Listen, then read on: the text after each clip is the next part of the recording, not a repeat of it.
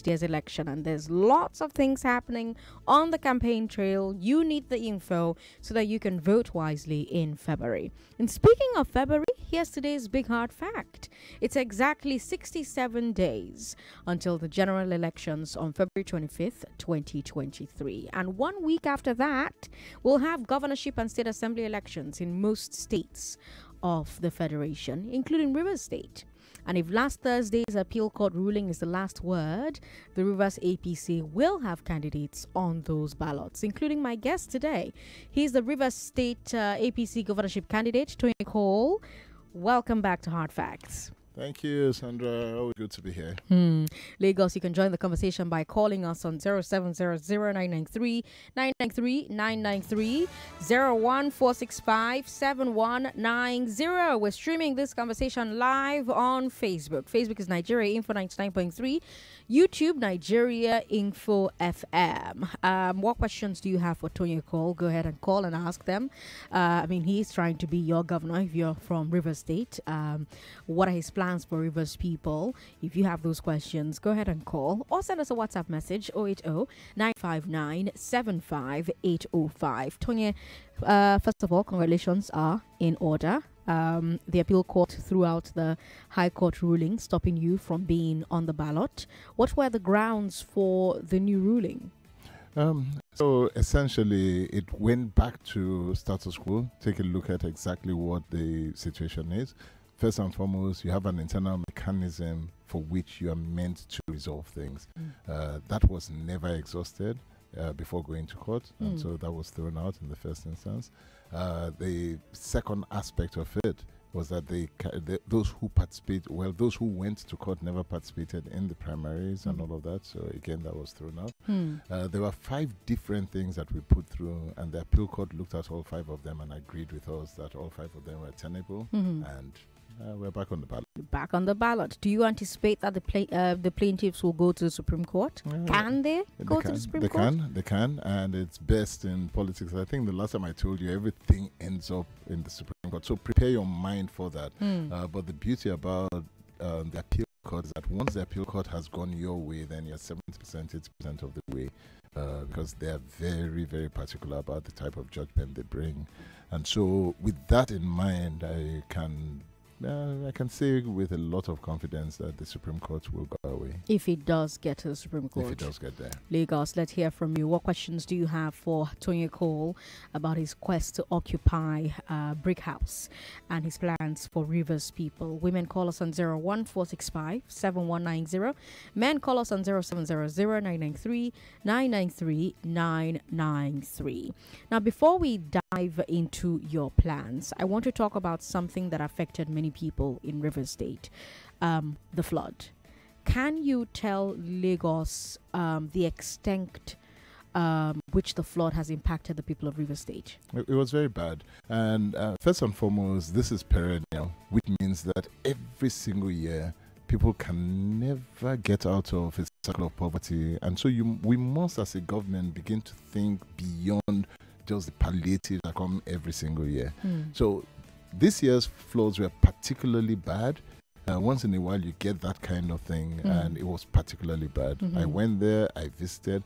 What we came up with, it's something that I'd seen a couple of years ago and had determined that there are solutions to this. Okay. There are solutions. You don't have to wait for the floods to just give palliatives. There are solutions. You can do diking, you can do channelization.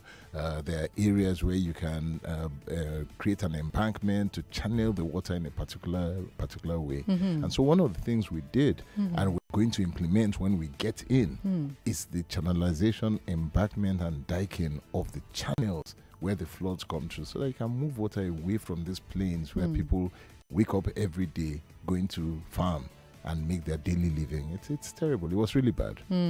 All right, we've got people trying to call in and talk to you. 99.3, hello. Yeah, good evening. Good evening. Good evening. What's your name, sir? Yeah, my name is Donald. I'm calling in from the Ikeja, Lagos. Good to have you on the show. Go ahead. All right, thank you very much. I am an unapologetic progressive, and I've always implored my friends, implored everyone who I've come across to always vote for the APC across all states. I am in tune, I am in tandem, I am really happy with the growth and trajectory of the Buhari administration, and under the stewardship of the Honorable Minister, the past Minister of Transportation, who has done excellently well. For the first time in my lifetime, I am seeing a Lagos to Ibadan rail line. And I tried it for myself, and I can say that place is very functional. Same with the Abuja to Kaduna, Abuja to Kano, Warri to Isako rail line.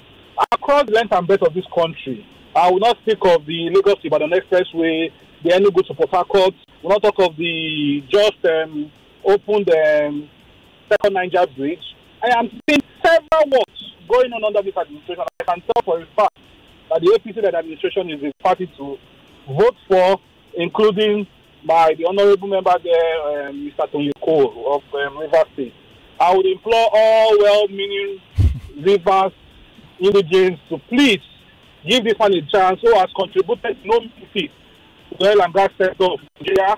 He has also helped in cushioning and providing jobs to Nigerians, eminent Nigerians, qualified Nigerians. All right. Thank you very much for calling. 99.3, hello. Yeah, Sandra, good evening. Good evening. Can you turn that radio off for me? Yes. Yes, go ahead. Sandra, you see, I don't really know how to put this, because I just want to mind my words. Okay. Yes, the last speaker said we should vote for APC because they have done well infrastructurally with the commissioning of the second Niger Bridge and whatever. Mm-hmm. Are you telling me that APC has spent 8 years, almost 8 years, building second Niger Bridge and Ibadan Express whatever? Do you know the level of suffering in this? If it were to be a sane society, APC will not win any councillorship slot in this country. They have done damages. A lot of damages have been done to this country, which I don't know when will come back. All right. Thank you very much for calling. Now, of course, the person I have in the studio is running to be governor, not president of the country. But I wonder if you have thoughts on some of the sentiments that you've just heard. I actually do. And it's a beautiful thing about politics. It's very passionate. People really wear they wear their hearts on their sleeve.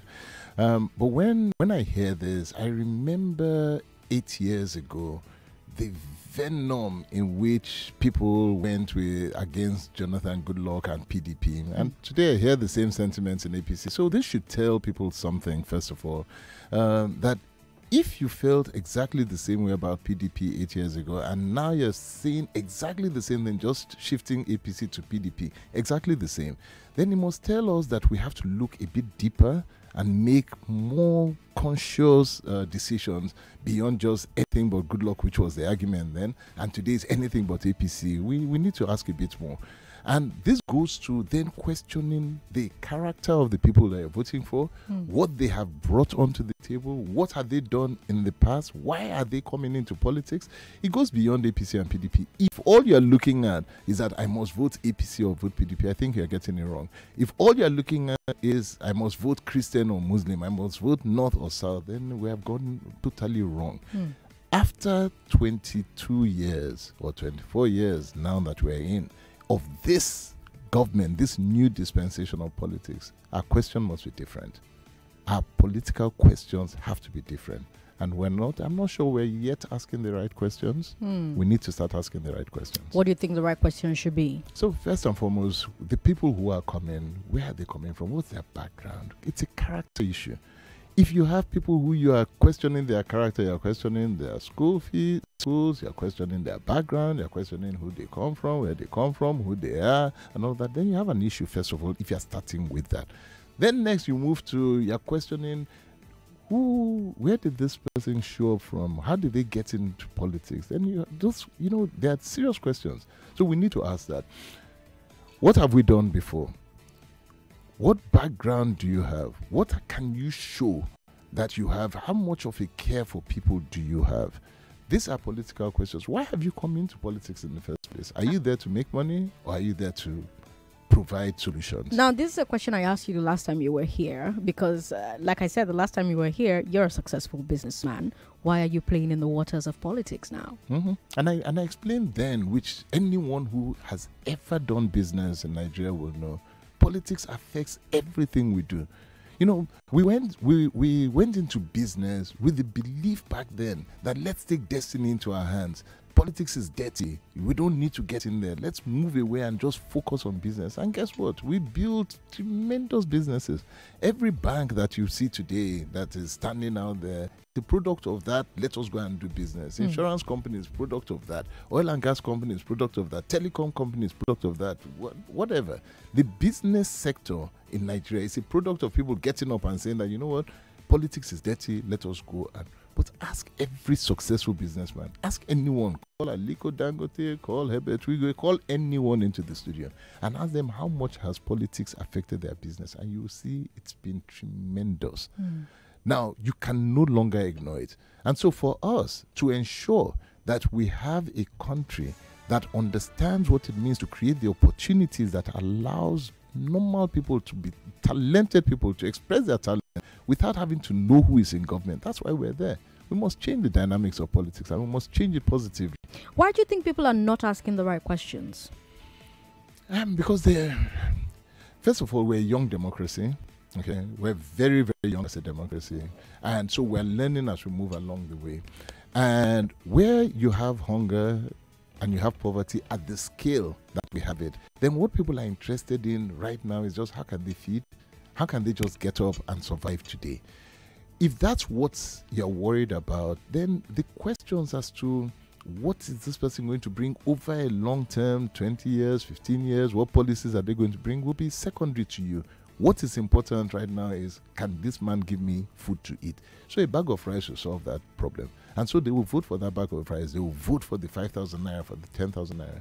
But the good thing is that there are people like you and I. There is a smaller group of people who are not hungry, who should be asking the question and probing that question. That's our responsibility, to probe the question, to probe those who have come out into politics and probe them hard. Probe them hard. And so we must do that, because when we have the opportunity to probe, to question, to sit down at panels, to answer questions, then those people who might just be hungry today might sit down and think and say, hey, but not true. This question that they've just asked, why can he not answer it? Okay. If you just tuned in Lagos, you're listening to Tonye Cole. Tonye Cole is the River State APC governorship candidate. Last time he was here, he talked to us about some of his plans. Today, he's here to remind you that he's back on the ballot as a result of his appeal court victory, putting all the APC candidates back on the ballot in River State. So if you're from River State and you're, well, interested in who's going to be your next governor, Tonye Cole is here to take on all of your questions and try as much as possible to answer them. You know, before we went to the phone lines, we talked a bit about the flooding, and I want to come back to that. The flood in River State exposed gaps in state government plans for rapid response, for instance. I know that you talked about the fact that this is perennial, this is going to happen anyway. So we have to have, all these measures in place to prevent people from getting displaced or, being terribly affected by the flood. But I also want us to talk about the plans for some of the gaps that currently exist for rapid response, evacuation, flood mitigation, care for the displaced persons, because I want to assume that a lot of the preventive measures you talked about will not happen in the course of a year, may not be completed before the next flooding happens. So what would you do differently as governor to improve government's capacity to handle this? That's a great question, Sandra. So the first aspect of it, when you think about why do we lack all of this, what's the fundamental reason why there is a lack of response? You can put your finger down to a lack of care. A lack where we tend to see a government that does not care about people and does not care about the suffering of people. And so you need to put people first and put them inside the frame of whatever you're going to do. When you do that, then it becomes easy for you to begin to think about how can I prevent further suffering of someone?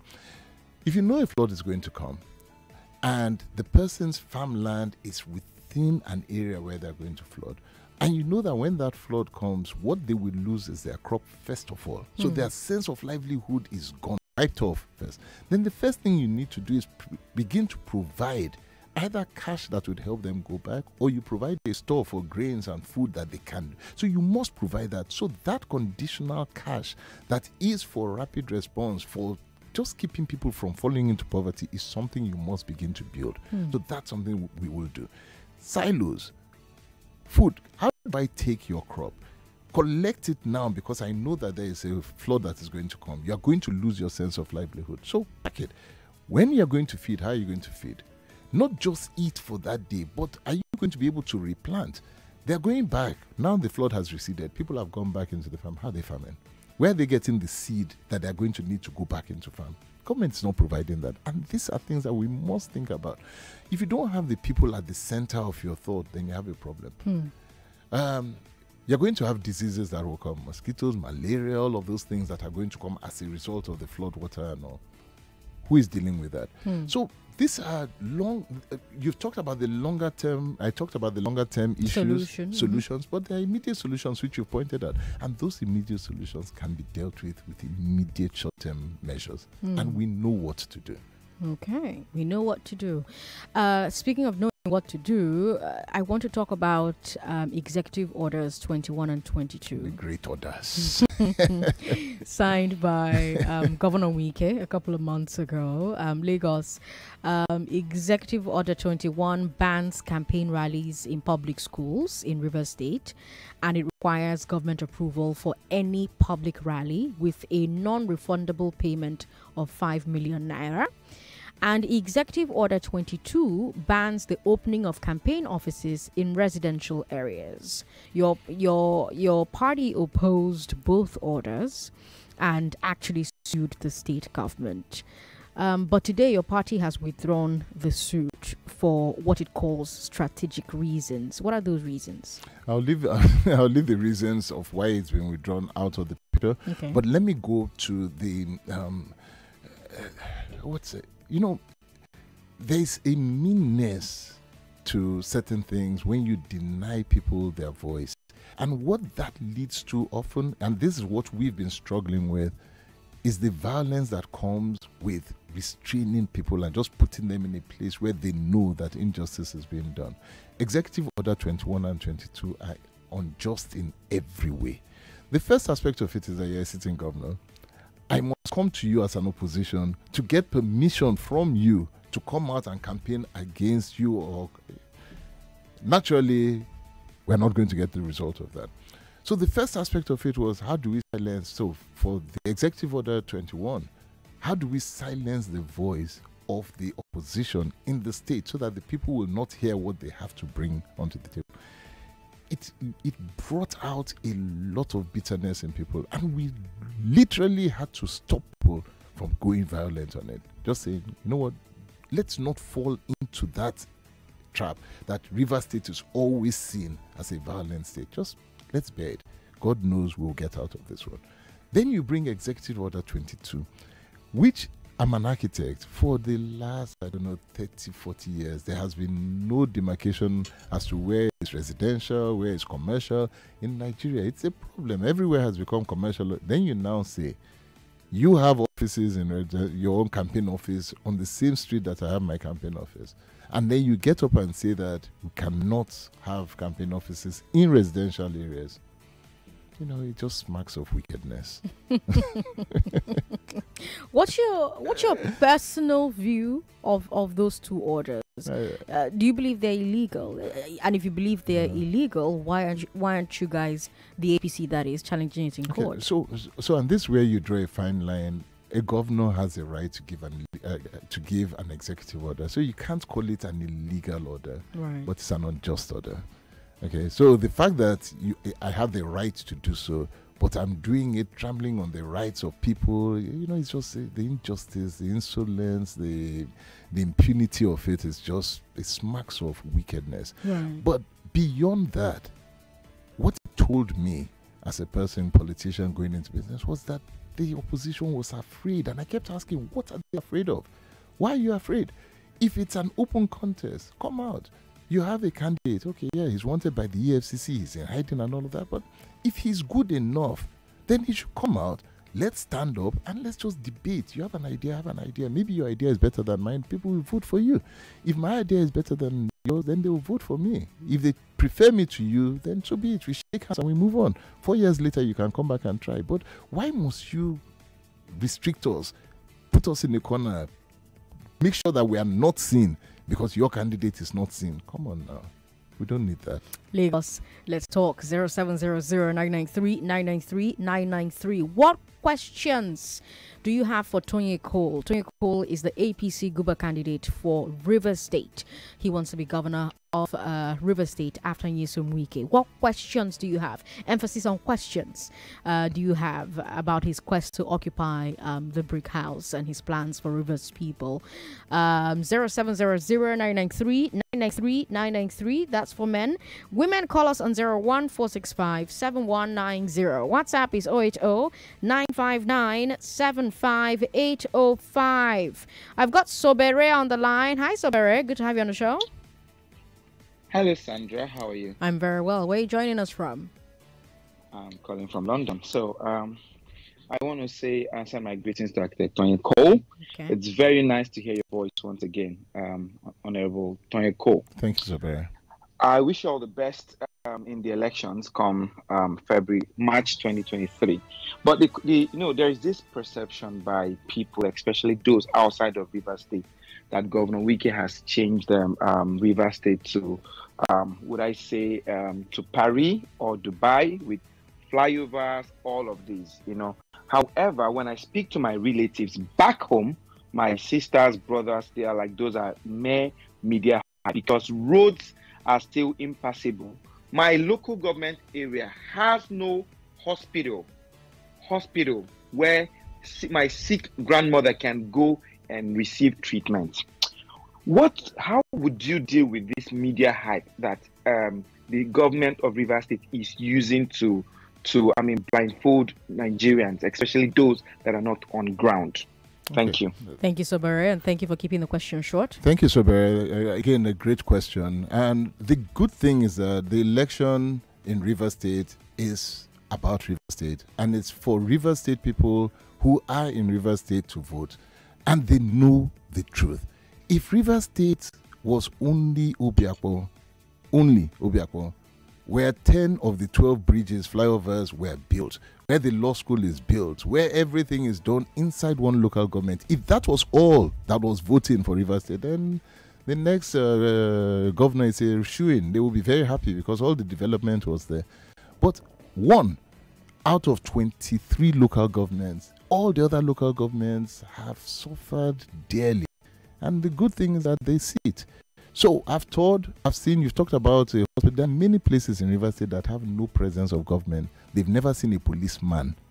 They've never seen a magistrate, not to talk of a doctor. Forget it. There are zones on their own where militia run the thing. They run all sorts of governments there. And these are places that need to see government's presence. So Rivers State election is going to be dealt with by people who are on the ground, who will see and vote for the change that they want to see. And that's what we bring. We're bringing hope to them. So thanks, Sobera, for that question. All right, we've got questions on WhatsApp. Let's take a look at some of them. Madam Sandra, can your guest please explain the difference between the executive order in Rivers State on campaigns from opposition parties in Rivers State and the attempt of the APC-led government on trying to gag the media or trying to restrict the voice of the voiceless in Nigeria, especially when the news are not in their favor? Is there any difference? Femi from Dallas with that message there. Femi, I don't know whether, first, I don't know about the gagging or whether there's a difference. What I know is that I'm on the radio right now speaking. I know that you're on social media, and in Nigeria, the social media is not banned. I know that you can say anything you want about the president or whoever in Nigeria, and nobody's going to come and and arrest you or gag you or throw you away. So I know that we have progressed a lot. I know people might still be uncomfortable with the news, but truly, if you really think about it, there is a lot of freedom in Nigeria about what you say, who you say, how you say it, and where you say it. We have a lot of freedom. Well, Twitter was banned. It was, but Twitter is there. But it was banned. Yeah, but it was banned, but it's there. It came back. But it was banned. I agree it was banned. But I can't. What was it banned about? Do you remember? Well, the ban was because the president's tweet was deleted. Okay, so they banned it because the president's tweet was deleted. They Yes. didn't ban it because Nigerians said something about the president. Well, no. Okay, so that's the point. And after the unbanning, Nigerians are still saying a lot about the president. So, and they've not been arrested and thrown into jail or killed and hidden. So, the truth of the matter is that I said we're a young democracy, we're progressing, we're working, but I think it's a bit different. So, to my friend in Dallas, I'm sure you can go onto the tweet right now and say something, and no one will come after you. All right, we've got a message here from Somaga. Somaga says, Tonye Cole's point strikes a chord. The character of who we vote and asking the right questions is where we've missed it all these years. I hope, however, he knows that his brilliant points about character, past identity, etc., in many ways shades his own party's presidential candidate. I wish him very well. If I were in Rivers, he would have my vote. Okay. Somaga, thank you for your message. Do you want to respond to Somaga's message? No? Somaga, well done. Okay. We've got a message here from Patrick in Ejigbo. Patrick says, good a thing Mr. Cole talked about asking questions and answering them concerning grey areas for contestants, their programs, ability to carry them out. What's his thinking about his party's principal's candidate to show up to answer our questions? Okay. So I think that's like the first question that I was asked if I was going to answer. And let me point out something that I believe that most Nigerians miss and we need to address moving forward. By the time you have candidates coming out, it's too late. Really, it's too late. At that point, you have a choice of withholding your vote or choosing to vote for the least worst character that you have. And by then, it's late. And so one of the reasons why we are in politics is so that we can educate the general public that politics starts from as soon as this election is over, the next round, 4 years, begins immediately. It begins immediately. So please become a card-carrying member of a party so that you can be a delegate. Because at the end of the day, think about it. Less than 3,000 delegates decided who will be an APC candidate, presidential candidate for 200 million people. Less than 1,000 people decided who will be the PDP candidate for 200 million people. And as for Labour, less than 50 people decided, or less than 100. I don't know. It was in the room, I saw the picture. So less than 100, less than 200, made a decision for who will be the presidential candidate for 200 million people for Labour.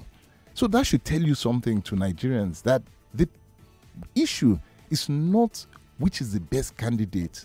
No, by then it's late. The issue is who are the delegates and how do they become delegates? And where were you when they were selecting them as delegates?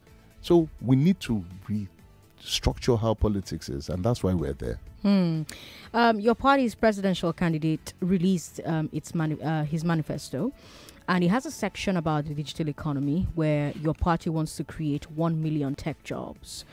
If elected governor, Tonye, what policies would you implement for plugging River State into the digital economy in general, and then the Tinubu plan in particular? Okay. So first and foremost, the digital technology and digital economy is something I believe in. When I was at NIPS, at the National Institute for Policy and Strategic Studies, my individual research project was on digital economy. I looked at that policy. Why? Because I wanted to understand what is the next big thing that can help Nigeria leapfrog into the next generation, and digital economy is where it is. So I'm a firm believer in digital economy, and it's something I believe that Rivers State needs. Why? Because one of the alternatives that we need to bring in Rivers State is an alternative to oil in our thinking. The mindset of every Rivers man is an entitled mindset to oil. And I'm okay with the fact that oil is in our background and it must do much more for us than it has, and all the stories, derivation and all that. I have no problem with that. But I know that we can be much more. And if there's something that will do that, is digital economy. But what do you need to do that? You need infrastructure. So you need fiber optics, you need 5G technology, you need all of those things. But what does it do when you put it in place? It opens up a large scope of things, opportunities that people can do, young people can do, without having to know the government. They don't ever, and this is my dream, that you do not have to know the direction to your local government chairman's house before you can eat in Rivers State. You don't need to know the governor or your commissioner. For what? Why? Before you can set up your own business and survive. That's where we need to get to, and digital economy will take us there. Okay. Lagos, let me take a few more of your thoughts. 0700-993-993 01465-7190. But of course, before I come to you, I have to ask, do you think that there's a role for government when it comes to changing that oil-obsessed mindset that you talked about? Because I grew up in Rivers State, and I know what it's like in Rivers State, when it comes to the oil. Yes, there's a big role. Nigerian government, first of all, has seen the devastation today of a Ukrainian war that should have become a boom to Nigeria. But it's not a boom. It's almost a bust for us. Because all the oil that we are struggling to produce, why? Because there are more independent bunkers of Nigerian oil than, it's almost at par. If Nigeria as a state exports 1 million barrels, those who are illegal exporters are doing 1 million barrels. So who really owns the country? So there is a clear need for us as a government to take a focus on how we deal with oil and the story around oil, especially in the Niger Delta. And I don't think it's the Nigerian government that can do it. The Nigerian government is lost when it comes to this. It requires us as Rivers people, as Niger Delta people, as the government in the Niger Delta, and the people to sit down and look at what it's doing. There's an old saying, don't fight a war in your background. We're fighting a war in our background. The war is destroying our ecology. It's destroying everything about us. And this is oil. And it's destroying us. So who benefits in the long run? It's not us. So we need to sit down as a people and decide that oil is in our ground. Oil can be exploited. Oil can go out. We have no problem with all of those things. But it must not destroy us. How would you influence that as governor? Okay. So there are old women that no longer can get a psalm. There are old women who cannot go out. When they go out to the creeks, what they used to bring out to feed on before, what they used to bring in one day can take them a week to get it. They are feeling it. There's a feeling. There's something that you can see. If 20 years ago, you had no idea that going to picket or going to bust a pipeline in Jones Creek was going to affect anybody. It was just one little wellhead somewhere, and it wasn't going to make a difference 20 years ago. Today, you can see it everywhere. It's real. People don't understand the emotion of the Niger Delta till you go. Please take a helicopter and just go and take a look. It's real. So we feel it. We know it. So sitting down and having this conversation is not a difficult conversation to have amongst ourselves. If somebody comes from the outside to have that conversation, you are resentful. You feel that they are accusing you. But it is a conversation that has been had over and over and over. By who? By successive, I want to say, administrations with stakeholders in Rivers State. Are you saying it's never been had by a former governor of Rivers State with the people of Rivers State? No, because I haven't seen. So let me not say a categorical no. Okay. But I think that there are two things that you have to do. The first aspect of it is, if you are telling people that this is what we're seeing as a problem, what's the solution? If you don't offer people something, an alternative, what's your solution? So that's where I go into digital economy. That's where I go with creating something else that they know their talent can come alive with. If I can sit down, which I know you know very well, if I can sit down in Rivers State and I'm earning foreign exchange, doing work in Korea, Japan, New York, and have not left Sagbama, that's good enough. Then I know I do not have to go into the forest and go and get a pipeline to make 1 naira. If I can do that and you can show me how to do it, and guess what? It's so possible today. It's possible. We look around Lagos. There used to be a time, Ijigbo and all of that, they used to bust pipelines here. There are massive fires in Lagos. Today, you hardly see that. You hardly see it. Why? Because people are realizing that they don't need to go into this dangerous thing of scooping petrol for them to survive. I have to ask you. So you mentioned the war at home. You know, you talked about fighting a war at home. You talked about the ecological disaster. Part of the reason why I left River State was the suit. Exactly. And there are lots of people like me who left River State because of the suit. We talk about fire, illegal artisanal refining. We know the impact that it's having. But government seems unable or unwilling to bring an end to it, in part because of all the vested interests and public acceptance of it. What would you do differently about fire, for instance? Okay. So, again, it comes back to the first aspect of it. There's an education that has to go with fire. You know, when you talk of black suit, people don't see the impact. You see it, but you don't see the impact to you in your health till 20 years later when your children and yourself start having respiratory issues. And it's a slow death. It's just one slow death, which means that we must be able to educate people about this is the problem. The good thing is that we have the history now. You have 20 years, you've seen it, there is data to it, so people can see it. So there's an education that must be done. So the first aspect of it is that we're going to painstakingly educate people as to the dangers of what they're seeing. But you're educating somebody who is hungry. You see, we must understand that there's a poverty issue at stake. There's an unemployment issue at stake. There's an issue where people have been deliberately left out of schools. Deliberately. The education system has been collapsed in certain areas in River State. These are deliberate issues, and we must deal with that aspect of it. So, hand in hand, as you're telling somebody that this is going to cause blah, blah, blah, and so on and so forth, the man is looking at you and saying, but this is the only way I eat today. Now, you must be able to substitute that for something. Now, in the first instance, you may substitute it for money. That's what the federal government tried to do with amnesty. But it's a short-term thing. If you start giving people money, they sit at home, they're folding their hands, and they're just expecting money. They must be able to work. We must be able to make sure that that substitution is in something that brings labor to them, for them to be able to feed and live off. It's a long-term work, but it's a work that is necessary. We cannot, Sandra, we cannot close our eyes to this.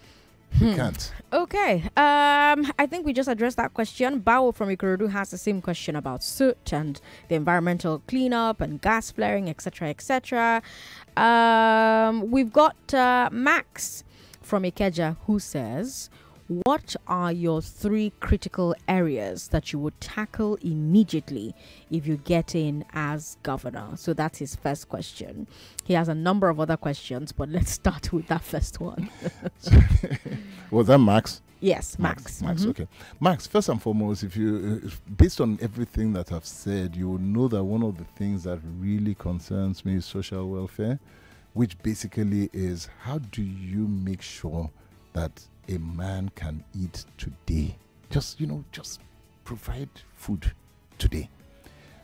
It's only when you're able to do that you can start talking to them about tomorrow. If not, you're just wasting your time. And I learned this the hard way on the campaign ground 4 years ago. You must be able to answer the immediate need today. That's number one. That then brings hope. So social welfare is one of the foundational pillars of this government, the government that I want to bring. The second thing, which we haven't talked about today, but it's there, or maybe we talked about in the executive orders and all of that, is the impunity that comes with law and order. If you do not have security, law and order, forget it. Businesses get up and they leave River State per second because they do not have confidence that they can go to court. They don't have confidence that their CFO will not be revoked. They don't have confidence that they will build a structure that somebody, a governor will not come and collapse because somebody had a meeting inside the office. You know, there's so many things like that. businesses need to know that there's a stability in the judiciary, peace and security. That for me is critical. As a businessman, we must do it. So social welfare, peace and security as a pillar, law and order, second pillar. But the third one, which then goes to why we talked about digital economy and all of that, is infrastructural development, developmental infrastructure. Not infrastructure development, but developmental infrastructure. And what's the difference? This is any kind of infrastructure that will encourage development, whether it's digital, whether it's infrastructure, fiber optics, whether it's on new cities that have to be built, which must be built. River State cannot be one city, only Port Harcourt. No way. No way. So we must build other cities. So any kind of infrastructure that will encourage development, we must be able to do it. So those for me are the three things. In the center of all of this are the people. Anything that we're doing that is not people-centered, people-focused, forget it. It's a waste of time. All right, let's come to the phone lines now. 99.3, hello. Hello? Hello. Thanks for calling. What's your name, sir? Yeah, good evening. Would you permit my being anonymous? That's fine. Welcome. I like your voice. I wish you were not anonymous. Good evening. Welcome. I am a veteran, comrade. Okay. Tonye Cole, congrats for winning your court case. Thank you. Yeah. I am moved. I don't like calling in, but I am moved to calling. You said something about the concentration of development in rivers. Yes. Law schools, so now. It's not. I am not supporting any party. Yes. But I think I will want your kind of person to come to replace Wike. But I love Wike for one thing: the fight against domination of the Northerners. We have to just expected him to spread all the developments in river. That's what is expected in Nigeria. Yes. You don't cite one Lagos Ibadan Road. I'm calling from Redemption Camp. Lagos Ibadan Road promised 2-3 years, took 8 years. Look at all the vital positions in Nigeria is to the Northerners. If we want this same thing, I think that is what Wike adopted, which is not proper. Now, somebody like me that have worked, was a veteran with the defunct Daily Times of Nigeria. Now, that means you know my father very well. Who is your father? Patrick Tonye Cole. He was the MD of Daily Oh Times. my God! You should know fine country. I do. The editor of Weekend is late now. Yes, yes. Oh my God! Oh my! It's like that. I'm short of words. Don't worry. Family reunion. Please continue. But right now, you see, what I'm talking about, if things are distributed evenly, hospital here and there, somebody like me now, I have no pension as a result of defunct Daily Times. Now as I'm talking to you, for the past 2 years, to go and do MRI scan, I don't have that money. My wife is from your place. My mom is from River. So there's no way. If the country is well organized, the way one is partially crippled here now wouldn't be there. Right. So when you get there, please spread the whole amenities. Okay, sir. All right. Thank you very much for calling. Very much, sir. Okay, we've got other messages here. You're so different from most candidates from your party, having followed your 20-year plan. Good luck to you. That's a message from Max. Thank you, Max. Here is a message that says, you're complaining about Wike's 21 orders as intimidating, but in Lagos, there are no other banners than APC. This message says, I'm not from River State, I'm not APC, but Tonye Cole is a man that I love so much for his intelligence and political sophistication. This is one of the men we need in the corridors of power. Unfortunately, Nigerians don't always want good men to be their leaders. You can imagine where they celebrate Wike as the best governor in Nigeria just for concentrating development in his village. I don't know who will deliver us from this political quandary. All right, Chimbike from Aja with that message there. Here's a message from Kenny in Akute. Kenny says, your guest did not answer the question of the presidential candidate of his party not making himself available for questioning by Nigerians. Okay. Bioye Nyaba says, I just Googled you and I see you went to KC. The state of that school is disturbing and very sad. I'm pretty sure you are a pastor. Do you preach about politics? And what would you do to curb corruption? Okay. So, yes, I'm a pastor. And what would I do to curb corruption? And King's College, so first and foremost, almost every institution that you have in Nigeria is a reflection of the nation that we have. And it's a reflection of the kind of leadership that we have had over the years, of which corruption becomes a major issue.